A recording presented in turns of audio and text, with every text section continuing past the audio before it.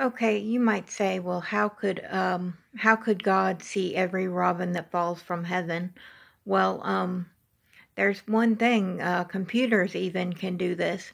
When they show cameras, and they set up cameras in different places, they could see a lot more than one robin as it dies, and they can actually see them fall from heaven as they die.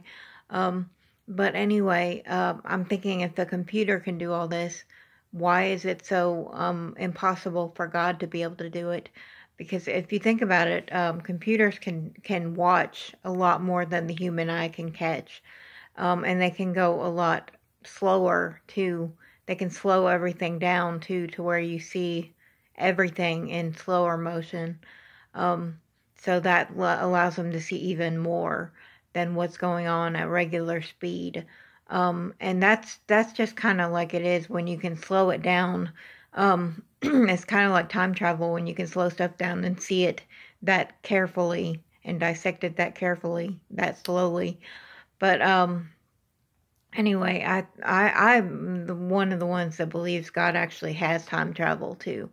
But anyway, he knows these things that he can do, and he can actually see, more than one robin fall from heaven at a time. So